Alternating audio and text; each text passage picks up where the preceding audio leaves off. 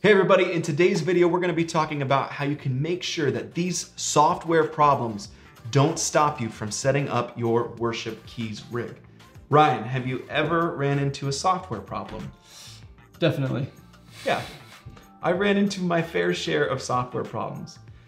Let's talk about this a little bit because it's something that stops a lot of keys players and worship leaders in their tracks. Yep. So one thing that you can run into right off the bat is that when you're using a software keys rig, there aren't any hard limitations built in.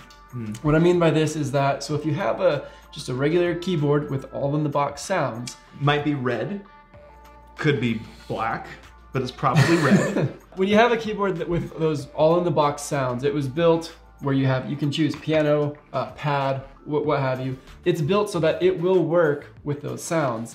And let's acknowledge here, like that's a computer in disguise. Exactly. Right? It's not like magic elves in that red keyboard making it sound that way. There's a computer in there. Yeah.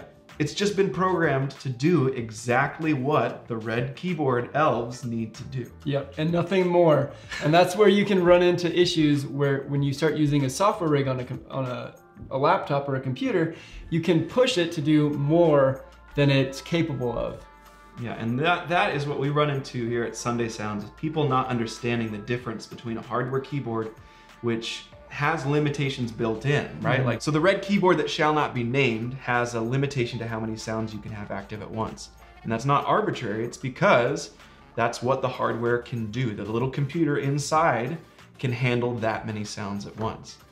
But in the computer world, yeah, there isn't a limitation necessarily on what it will allow you to do. So you could be like us and your first patches, you throw in 30 plus layers. it's gonna be great. And it's gonna really push your computer hard. And most likely it's gonna be harder than what your computer can handle. So when I was a new worship leader, I just thought the software I was using wasn't good because it wasn't doing what I wanted it to do. When in reality, I was just asking it to do an unrealistic number of things. So I think that that's a real problem that you have to get out in front of if you're interested in the software keys world. It's like you're gonna run into some limits and they're not gonna be like spelled out for you like they would be with a hardware keyboard that can layer 4 sounds or 8 sounds. Like it's gonna be able to do that. In the software world, you just have to be willing to put in a little more time to explore what those limitations are. Now, Ryan, what are some ways that people can easily identify or make the process of discovery a little less painful? Because as a worship leader, I got really frustrated. Well, how can people skip the frustration? Well, one thing we do offer is just different free resources on training so you can see exactly how you can optimize your computer. We'll link that video below in the description. But yeah, so definitely check out that training, but also just spend time with your software setup. Not time live playing, but time in the practice room. Before you're on stage. Exactly. Not Easter Sunday.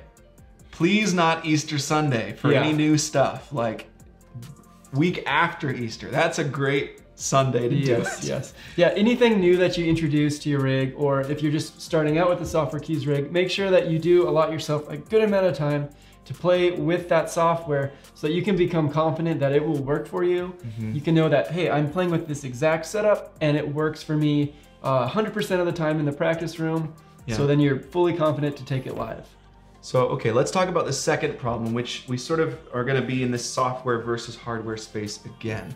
In the software world, I think people run into problems organizationally. How do I take all that I've discovered, all the amazing sounds that I'm finding and downloading and creating and all this stuff, how do I actually like make this into a workflow? Because in your hardware, there's places for that. There's preset banks where you can save stuff and you can't put it anywhere else. There's no desktop, there's no cloud, there's no Dropbox.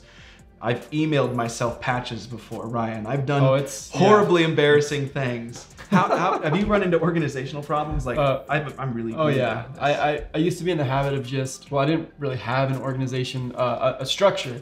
Yeah, that was no process at all. Yeah, it would be save a concert file with all these patches in it, and then if I needed to do that same song again in a few weeks, I'd have to go back and see which concert was I using on that Sunday, pull the patch out, and then I would of course not save the patch to somewhere that I could remember to access it. So it just became just a jumbled mess. I'd have patches and concerts and the names were like 1-2, 1-3. It was just a mess. So Yeah, right. having a set structure for your file organization is key. And this problem is rough, even if you're the only person using the rig, but it becomes an insurmountable problem if you're trying to set this up for your volunteers, or if you're one of many volunteers all using the same rig.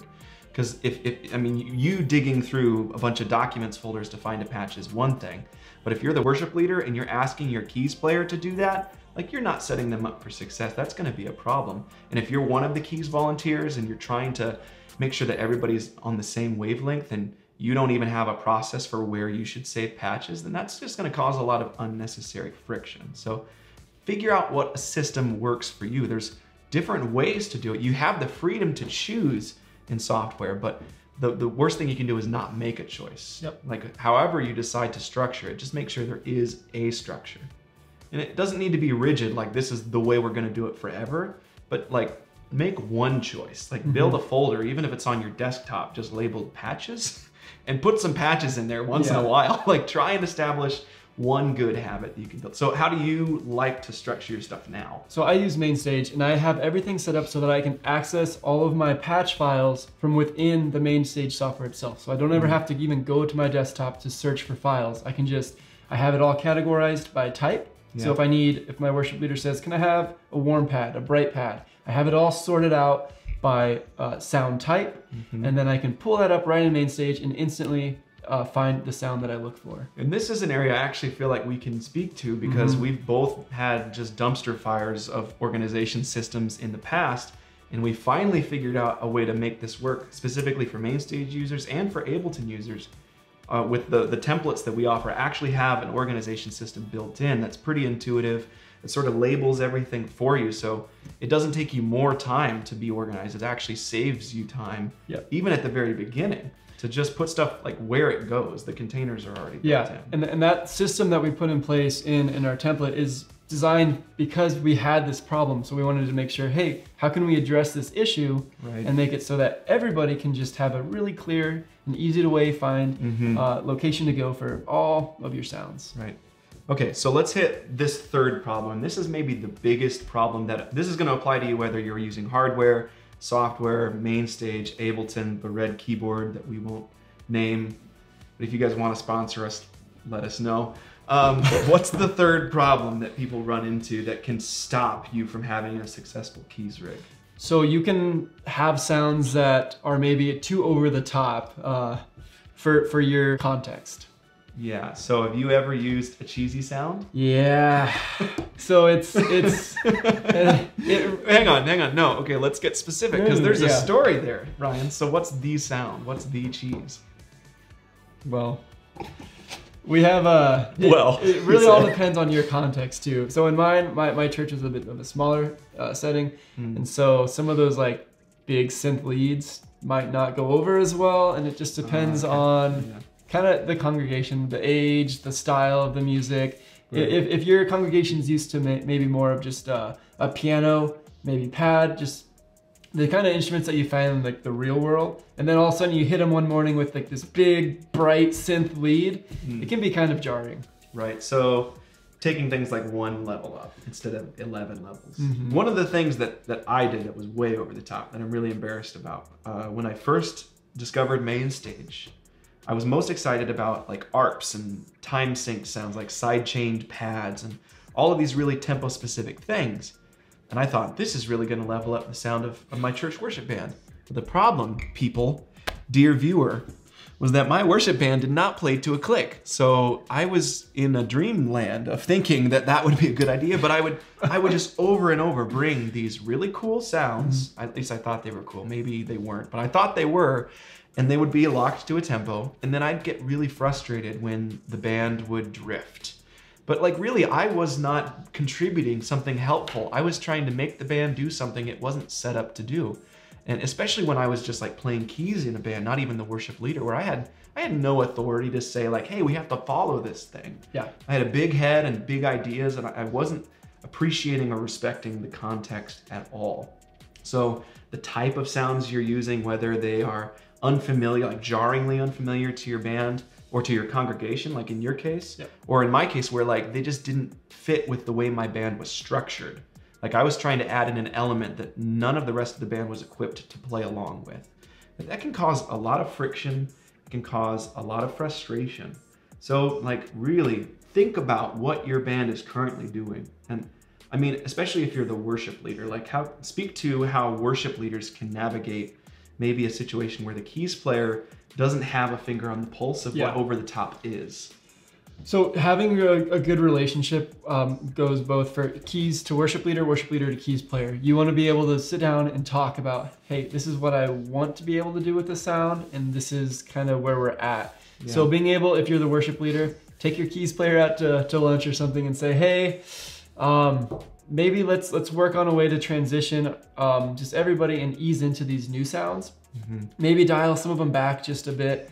As a keys player, let your worship leader know what you're bringing, because if sometimes you might show up with a software rig, all your sounds are different, they might not be prepared and the song might not be structured to handle that. So make sure that you are both on the same page about how you're going to approach these new sounds. So to wrap this up, these 3 problems, or just to name what they are again, in the software world, there aren't hard limitations. So you have to figure those out kind of in real time sometimes. Like that can be really scary or frustrating. The second problem is organizational structure or total lack of organizational structure. And then the third is sounds that are maybe over the top, not maybe necessarily in general, but just for the context of where your band is. So these problems don't have to stop you guys if you're working on setting up a keys rig. You can address them with your worship leader, you can address them with your keys volunteers, and we're here to help you as well if you're navigating this big shift in worship music, in keys playing in general. We are here to help as well. So we're going to include links in the description of this video to some helpful resources that can help you understand how you can implement Mainstage at a high level, how you can implement Ableton at a high level, and regardless of what software or red keyboard you're using, how you can just approach keys playing in general with more clarity. So we're glad that you guys watched this video. Ryan, thanks for sharing your thoughts and ideas. Leave a comment, let us know if it was helpful, and let us know what you'd like to see us discuss in the next video. Lastly, subscribe and hit the notification bell so you don't miss any of our future Worship Keys content. Ryan, thanks for hanging out. Yeah, thanks for having me. We'll talk to you soon.